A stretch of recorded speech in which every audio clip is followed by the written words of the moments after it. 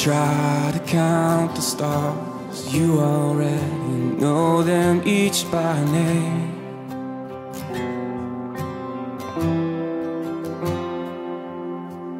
Every single galaxy is your design and majesty displayed.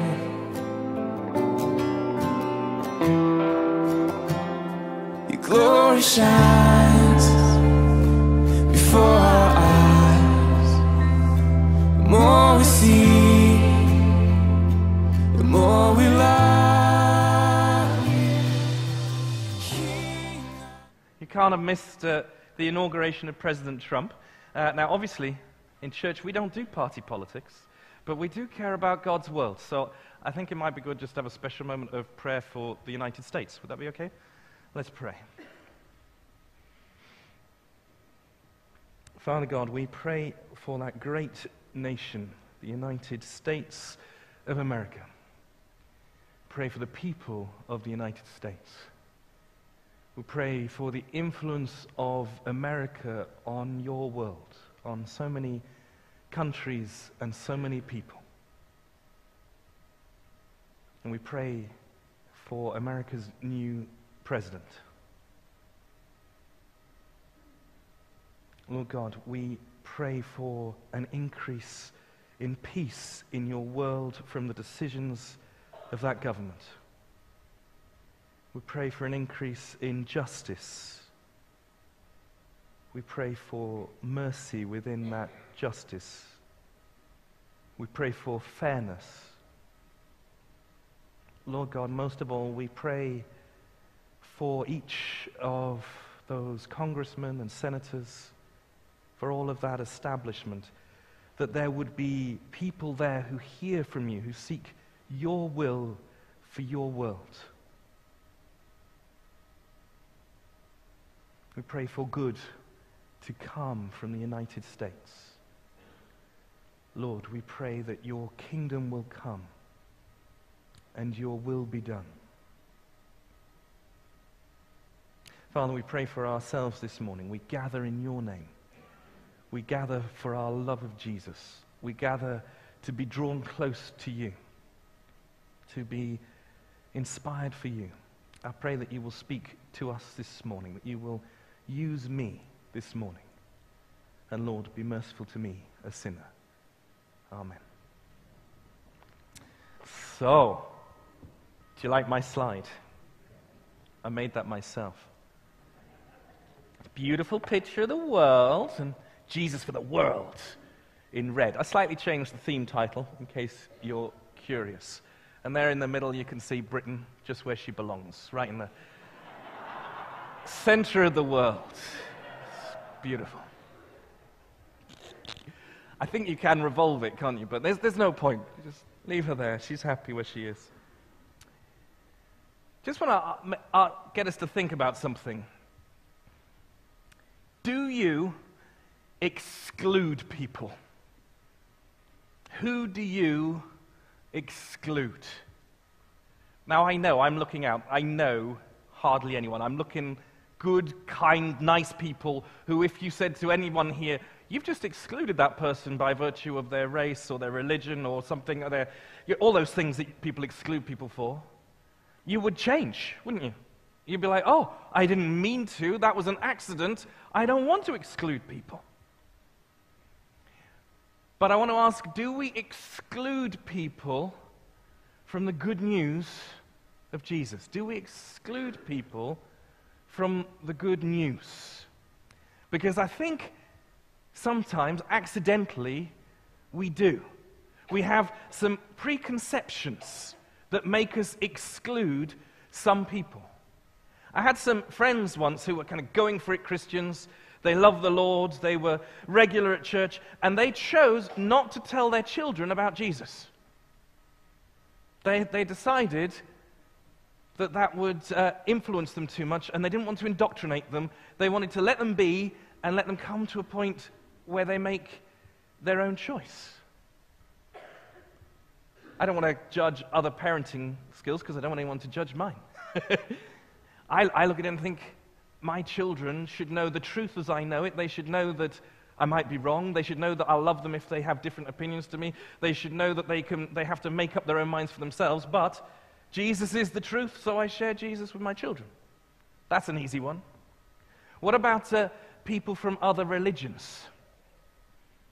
We can get quite concerned, rightly, about offending people from other religions. We can look at people from the Jewish faith and think, well, they probably already made their decision about the Messiah. They probably know all about the Messiah. They've made their decision. We can look at people from the Muslim religion and think they are engaged already in their faith. They don't want to hear about Jesus. It would offend them if I told them about Jesus. I had a weird encounter with a guy on a British Airways flight to London. He was a Muslim, but how do you put this? He had red hair, kind of auburn hair. That's a bit, I'm not trying to make any stereotypes there, but I was surprised he was a Muslim. And we started talking about his faith, and he was really keen to talk about his faith.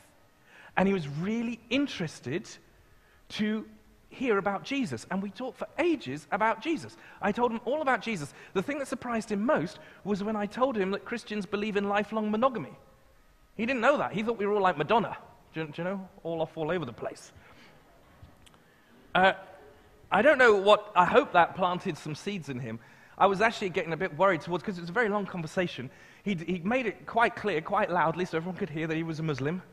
And then he also kind of started talking about fatalism. Do you know, like, when your time's come, it's come, isn't it? When you die, you die. And I'm sitting on a British Airways flight just thinking, this is an aeroplane. We're going to get tasered by the flight marshal or something. Just settle down. But he was a very interesting guy. But he wanted to hear about Jesus. It really interested me because I might have thought, it might be rude to start talking about Jesus with this person. Do we exclude some other people? What about people who we might think, maybe we don't think about it, but we might assume are kind of too bad? Do you know? Kind of people who've sinned too much. Or we think, oh, Jesus is here for my kind of sin. Do you know, that kind of sin can be forgiven, but that guy's a pedophile in prison. Do you know, that kind of thing? You think, no, they don't need to hear about Jesus. Do we exclude them? What about people who have a lifestyle that is very, very obviously, happily, openly not a Christian lifestyle? Do you know, maybe hugely promiscuous, or, you know, obviously. Or maybe nakedly, don't pause off the word naked, nakedly greedy. Do you know, like, I really want to be as wealthy as I possibly can be, and you can see that you think, they don't want to hear about Jesus. They're separate to this. Do we exclude those people from the good news sort of subconsciously? Do we think, no, we just need people who are a bit like us will want to hear the good news. People who are like them, maybe they don't. Well, for some reason, like we read in this passage from Acts chapter 11, the first church, the early church, the disciples, had decided to exclude a people group. And it's kind of scary, because they pretty much excluded the world, except for Israel. Except for people of Jewish heritage, they weren't telling them the good news of Jesus. They had decided that the Gentiles, everyone who was a non-Jewish person, didn't need to hear about Jesus. They were restricting the message of Jesus to people of Jewish heritage. Even though the prophecy at Jesus' birth was, my eyes have seen your salvation, that you were prepared in the presence of all peoples, a light for revelation to the Gentiles, and for glory to your people Israel. That's what Simeon said when he met the infant Jesus. He said, salvation, a light for revelation to the Gentiles. Even though Jesus gave his disciples commands that go like this: go into all the world and proclaim the gospel to the whole creation. Is that clear? All the world, the whole creation. And this gospel of the kingdom will be proclaimed throughout the whole world as a testimony to all nations. Go therefore and make disciples of all nations. That's from Mark and Luke and Matthew. Look how it goes. All nations. the whole world, the whole creation, to the Gentiles. You think they get the point? Jesus seems to have made it really quite clear, go to the world, go to everyone. He seems to have said this to the disciples, but there seems to be something deep entrenched in them that makes them not see this. Maybe it's their heritage. Do you know, when Jesus was walking with them, they were in Israel. Everybody they knew was circumcised. There wasn't an opportunity to buy a bacon sandwich. Nobody was eating pork around them. Do you know? They lived this way. It was deep in their heritage. They were the chosen people. They were in the Holy Land. Deep in them, they know their identity. Maybe it's something a little more. I don't want to push this too hard, but perhaps they backslid a bit. Do you know? Perhaps Pentecost happens and it's this wonderful success and thousands of people come to them and they're still worshiping in the temple daily, and people start treating Peter like he's a big rabbi and maybe a bit of a prophet, and he's hanging around with the other big rabbis and the other prophets, and maybe he starts thinking, well, this is how the guys in the temple behave. Maybe I should start behaving like them. This is how people who've got my stature behave. I don't know. I'm pushing that too hard, I am. But perhaps there's a bit of backsliding away from what Jesus taught. Jesus made it clear when he was with them that he was coming first to Israel.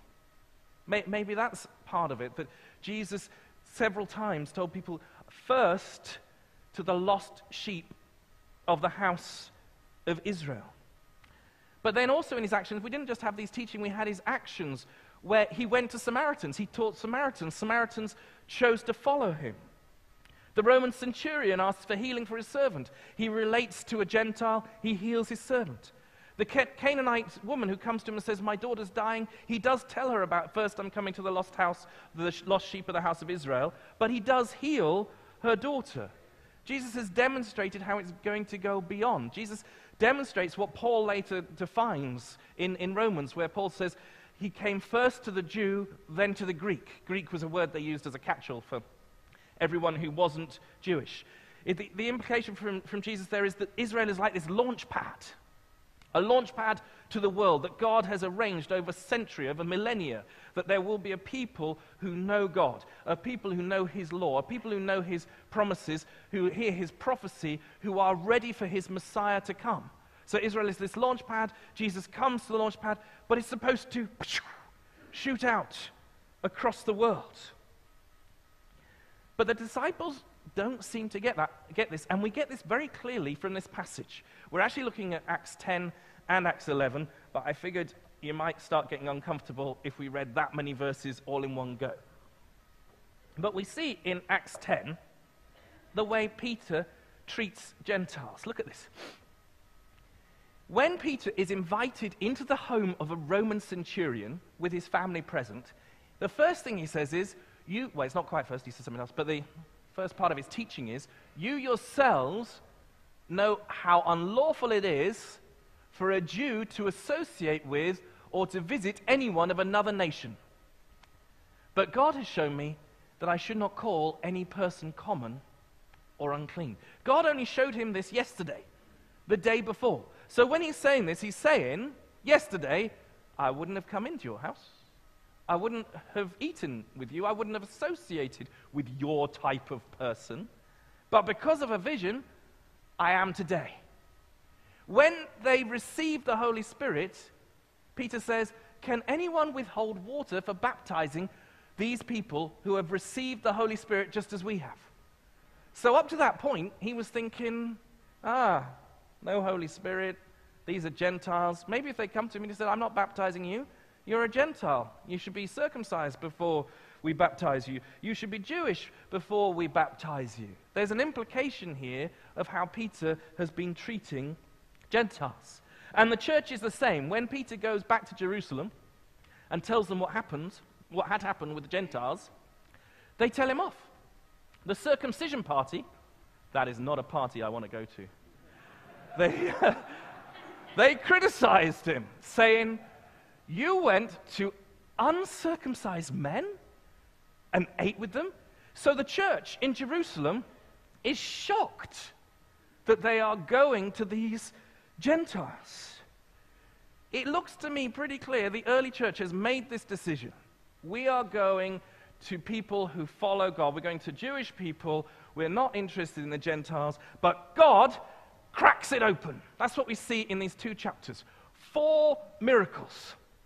God does 4 separate things to crack this open, to break the preconceptions of this established church. The first miracle is the angel.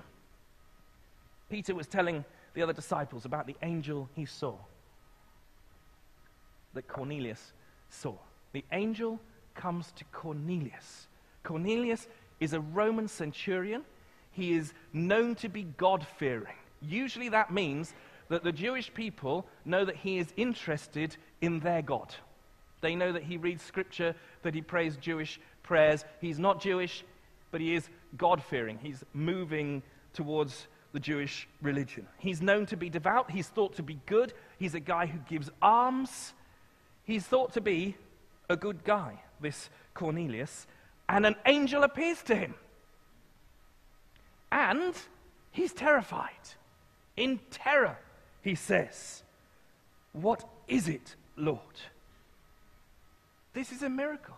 And the angel says to him, "Your prayers and your alms have ascended as a memorial before God. And now send men to Joppa to bring one Simon, who is called Peter." And he does. That's the first miracle. An angel appears to the Roman centurion. The second miracle is Peter's vision.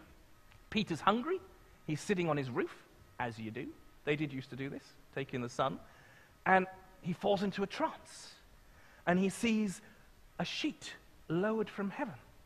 And on the sheet, it is covered with reptiles and birds and animals, which are unclean. These are the creatures which the Old Testament says you should not be eating. Paul has never eaten these animals. He knows that he should not be eating them. They are not around in his society to eat. And a voice says, "Rise, Peter, kill and eat." And Peter says, "What God has called clean, has made clean." Oh, hang on. Peter says, "No, by no means." And the voice says, "What God has made clean, do not call common. Do not call defiled." The voice tells him he should eat. And Peter tries to refuse 3 times. And as soon as his vision is over, the men arrive to take him to Cornelius. Now this vision of Peter's is interesting for several reasons. The voice says to him, "What God has made clean, do not call common." This is very similar to what Peter has already heard Jesus saying.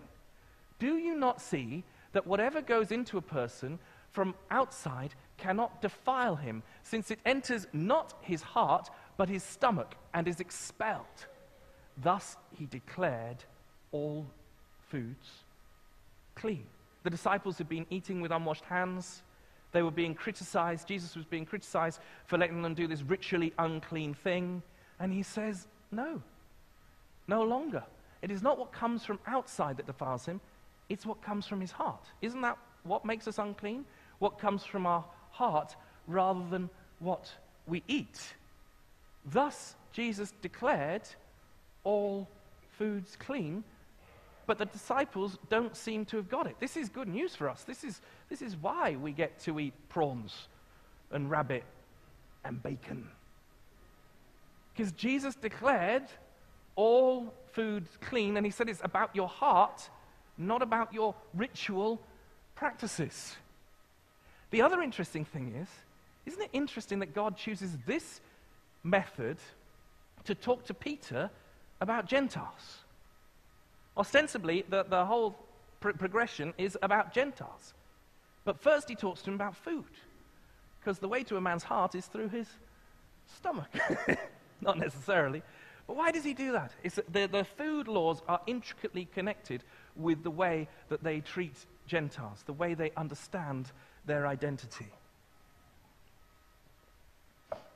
Then the next miracle, I'm stretching a point to call this a miracle, but I think there's something of a miracle in it, is Cornelius' character.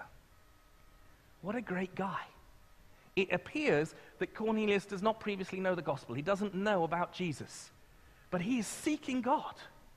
Cornelius hears the angel and obeys the angel. Cornelius is a man of some stature. He's a Roman centurion. He's the occupying force.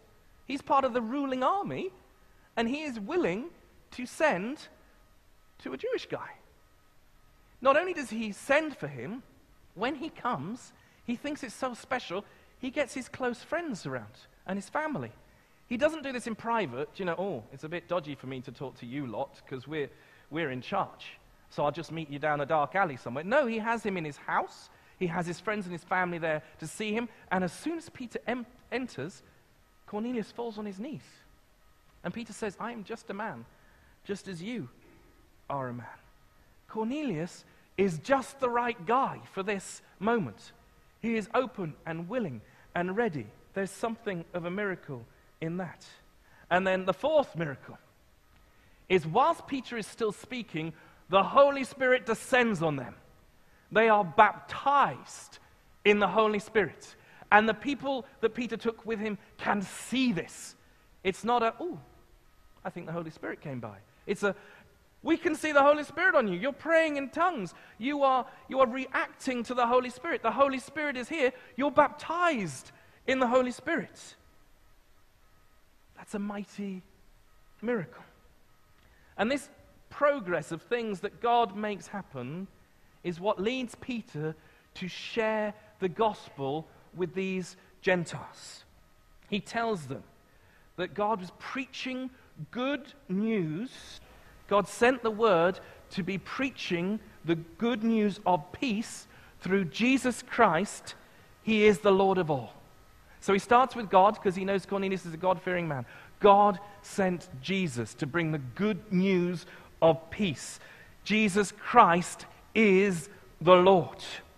He is the Lord of all. He tells him how he was a witness to Jesus' life. He was a witness to his baptism. He saw Jesus being anointed by the Holy Spirit when God spoke from heaven. He saw Jesus healing. He saw Jesus call people to witness to him. He saw Jesus' death. He saw his resurrection. He saw the risen Lord and spoke with him. He told them that the risen Jesus had commanded the apostles to testify that Jesus is the one appointed by God to be the judge of the living and the dead. He was told to testify that Jesus is appointed by God to be the judge of the living and the dead. And he tells him that everyone who believes in him receives forgiveness of sins through his name. That is Peter's message. That is our message. There is judgment. There will be judgment. There is forgiveness in Jesus' name for those who believe in him. God does expect us to change for him, to live for him. God is wanting us all and has made this easy path for us to come to him of forgiveness. So this whole process goes on. These 4 miracles, lots of conversation, lots of unexpected things happen, and then Peter gets it. He finally gets it. God has cracked open his heart. So Peter opened his mouth and said, "Truly, I understand that God shows no partiality." It takes all of this for him to say that. God shows no partiality, but in every nation, anyone who fears him and does what is right is acceptable to him. It takes a long journey for Peter to get it.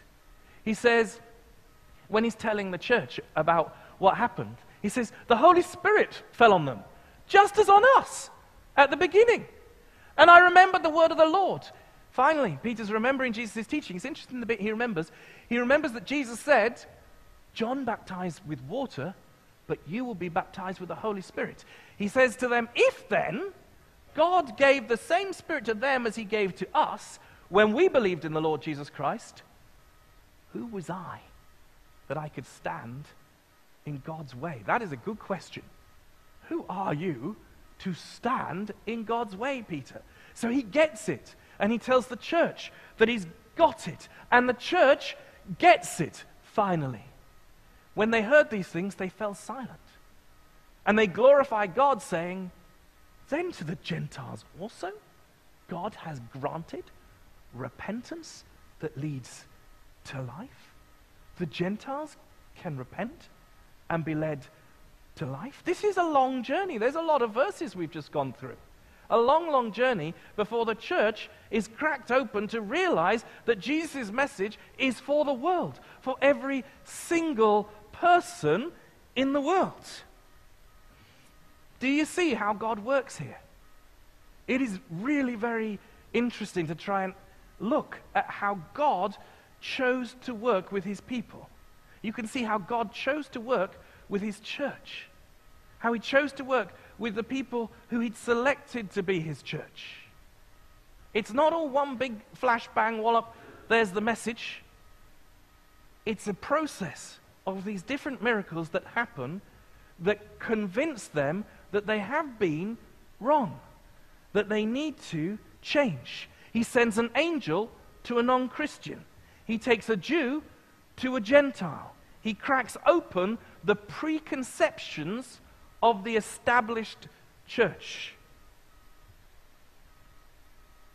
We need to expect God to work like this. We have to stop putting God in a box where we tell him how he's going to work. God works in this hugely unexpected fashion. What I was saying at the beginning about our preconceptions about who might be open to the good news of Jesus. God can send visions to atheists. God can work miracles in the lives of anyone from anywhere. God can send angels to people. We need to expect God to teach his church like this, because the church can get it wrong. We can make mistakes. We can get stuck with our preconceptions. And God can set us straight. We need to be open to this. Open to God working miracles that change the heart of the church. We need to expect God to do what we think might be impossible. What is seemingly impossible is possible with God. And we can get so bogged down in our preconceptions, in our strategies for our life, for our church, for our faith growth, for our evangelism. Do you know how to make God laugh? Tell him your plans. God has wonderful plans that we might not see. Peter never saw this coming, did he? If you think about Peter there, he was going to merrily, happily go on doing his work with the people he thought he'd been given.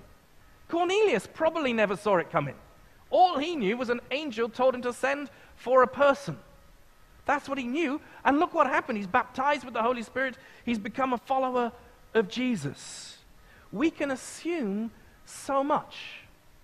We can make all these plans and these strategies that we think is the only way he could do it, that God could work. We think, oh, God needs to do this, and God needs to do that, and then these things would happen. God has his plan, and we need to be ready for his plan.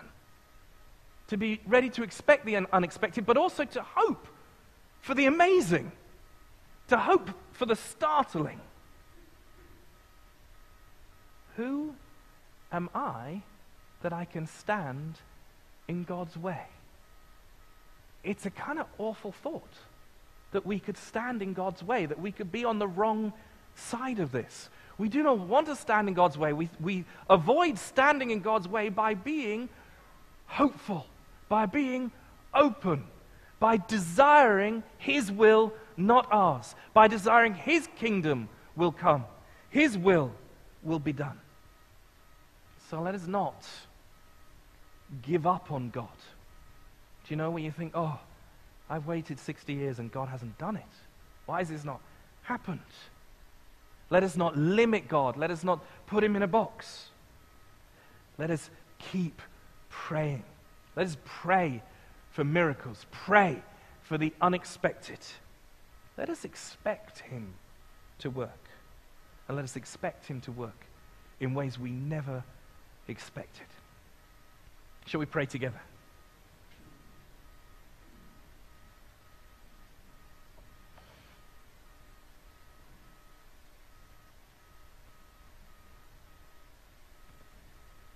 Lord God, I pray for this lesson in faith that Peter had, that we might have this lesson, that you would crack open our faith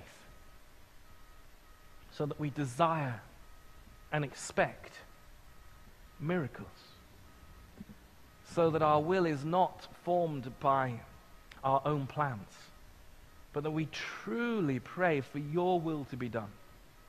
We truly hope for your will to be done. Lord God, may we see you working like this, breaking down the tired old ways of the church, breaking down the places where we've got stuck in our expectations, speaking to us, showing us where we're wrong, guiding us to grow your kingdom. Lord Jesus, work in us. In your name and for your glory, Lord. Amen.